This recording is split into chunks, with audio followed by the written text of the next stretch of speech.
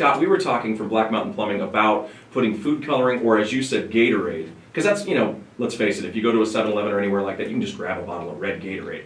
And tell folks what to do to test whether or not their toilet is leaking. Super important, and it's super easy. So here it goes. Just take the lid off of the tank, take your red Gatorade, pour it in the back corner on the right side, into the water. Okay. Specifically into the water. Into the tank itself. Yep, into the water of the tank. The back of the toilet, got it? Yep, and then knock down the center tube just into the water, and just to turn the water in the tank red, and then walk away. Come back half hour, an hour later, and if the water in the bowl has changed to that color of the food coloring or the Gatorade, you have a leak and you really need to fix it. And for then you 1,000 need reasons. to call Black Mountain Plumbing and have them come yeah, out. or if you know how to do it, we'll walk you through it over the phone. You know, however it needs to go.